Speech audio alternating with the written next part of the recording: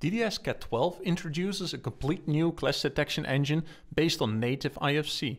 The engine makes use of the latest technological developments such as multi-core background processing.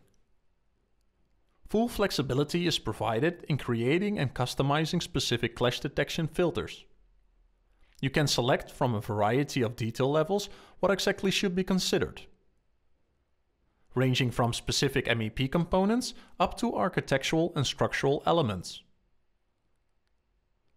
It even allows you to set specific tolerance levels to differentiate between hard and soft clashes.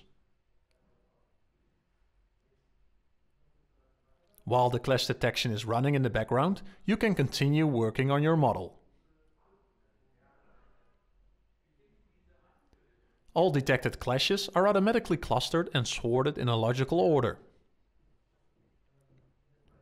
Selecting one of the clashes will show the exact elements involved in the right side of the Issues dialog. You can either decide to directly zoom to the clash or clip away non-related geometry. This way you can easily isolate the issue and observe that the duct is going straight through the beam.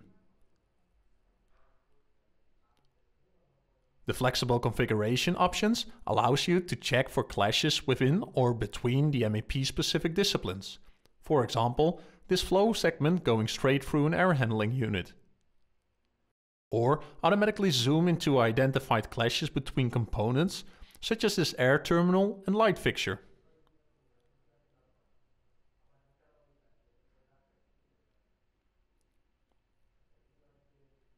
In addition, you can create instant BCF entries that automatically identify the clashing components, allowing you to communicate the issues you have identified directly to your BIM manager or other designers in the project.